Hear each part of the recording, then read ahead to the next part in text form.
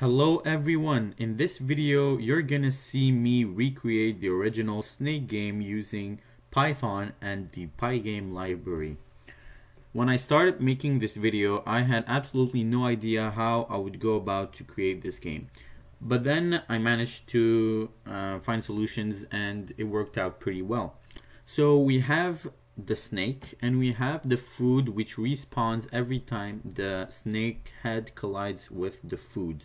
It respawns at a random position, and whenever the head touches the food, the length of the snake adds up to the end. So it adds up and it shifts to whenever the snake moves.